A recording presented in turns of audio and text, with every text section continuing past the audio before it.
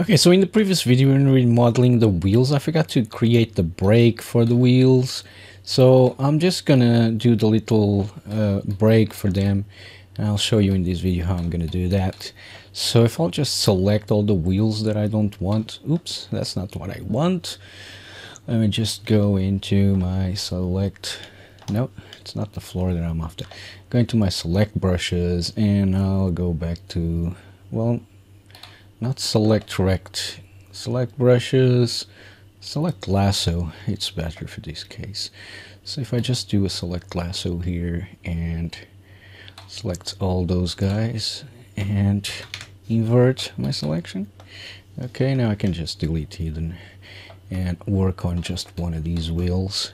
So I'll have to unwrap this again. There's some masking going on over there. Okay, so if I just Control Shift and click this guy and I grow all, and that's in modified topology, and I'm just gonna split hidden so that this is just in one subtool. Now I can go into my Z modeler and go into inset, and I'm just gonna inset one poly, which is this poly. Inset each poly. Okay, so I'm just gonna inset that to create our brake, and going to Z modeler and just boom, our brake is done there. And I just want to bevel this, so I'm just gonna go into bevel and create some beveling here. So some there, okay, and probably there as well. That's actually, I'm gonna leave it at that. So I gotta unwrap it again because now we got new edges there. So I'll just do a quick save on this and unwrap this shape, and I'll merge it down with UVs. Merge down. Okay, and now I'm just gonna repeat the process that I did on the other videos and place these on all the wheels in the different places. Let's talk about UV space now and all of that good stuff. Ideally, I could send this into Substance Painter as an FBX.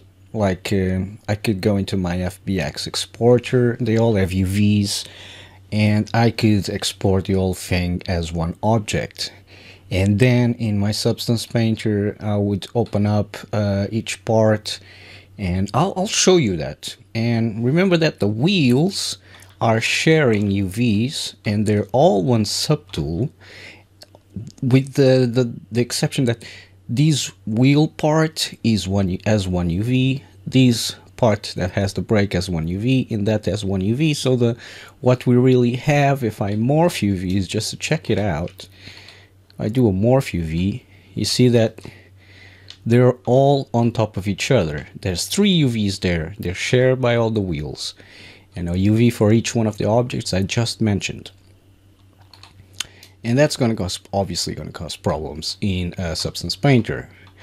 Now let's try and do that and see what result we have in Substance Painter. So I'm going to go into my FBX export, and I'm going to export visible.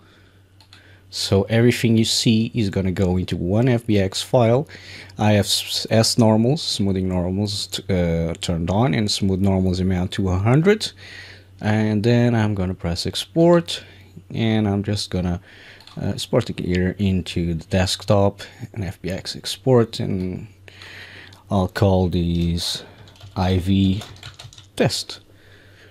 Okay, so let's open it up in Substance Painter, and I'll save you having to look at this. I'll just press new here, I'll select it, I go, and I'll open up my IV text, leave everything as it is, it's fine. I'll press open. Okay, okay, now I have my IV FBX file here, and it looks good, right? Okay, we have the holder right there. We have this bit that doesn't have a name, which is the poles. We have that, the base, and then that top bit, blah blah blah. Everything is separate there, and I could, if I press F1, so that I can look at my UV maps. So each one of these guys its own UV map. Okay, and that looks terrible. Let me just move the light around. That's this guy down here. That's why it looks like it has faceted faces, but it doesn't. Okay, that's all good. And when I press the wheels, oh, as you can see, the three different parts are on top of each other. So you could separate the three different parts into three different subtools, and you could texture like that. But look at this. We have a lot of texture sets here, right? It's a lot of texture sets, especially because this is going to a game engine. And like I talked in some of my other videos, each one of these texture sets is not just going to be one texture. You have the normal map, you have the ambient occlusion, you have the metallic, you have a bunch of maps. At least 3 maps are going to go there, 3 textures.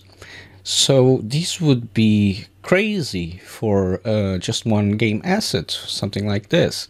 So what we're going to try and do is to create one UV map, well, where all the texture sets are going to be included. So this way you only need 3 textures. One texture, RGB texture, that will have the metallic roughness and ambient occlusion, one that will have the normal, and one that will have the base color. And I showed you how to do that in a previous video. Now, in this playlist, we're actually going to use the Substance live link with Unreal. So we're going to use that instead, which Substance will create its own materials inside of Unreal, and we're going to have a look at that probably in the next video. Now, before I go into Maya and I start doing all this stuff, I wanted to show you that you can do this in ZBrush. So what I did is I merged all my subtools together into one subtool.